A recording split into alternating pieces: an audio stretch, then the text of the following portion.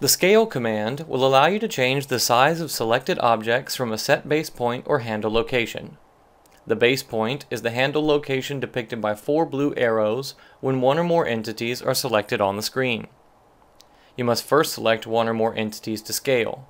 Select an entity by clicking on it one time with the left mouse button.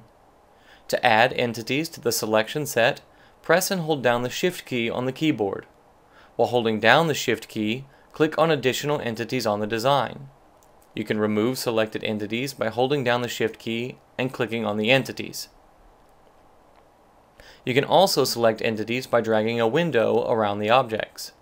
Anything that fits 100% inside of the window will be selected.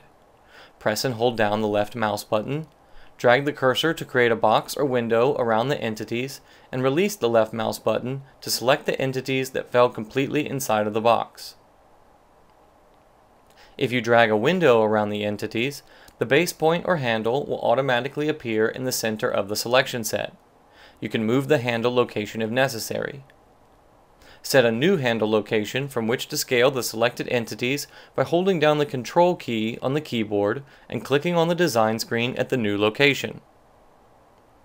The entities are now ready to scale on the screen.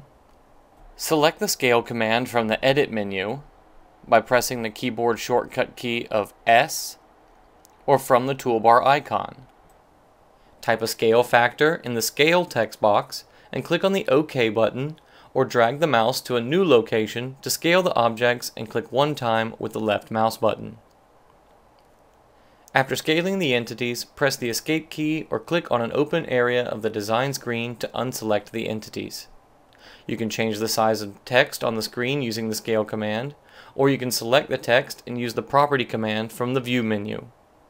In the Properties command, enter a new value for the text size in the text box and press the Enter key on the keyboard to resize the text.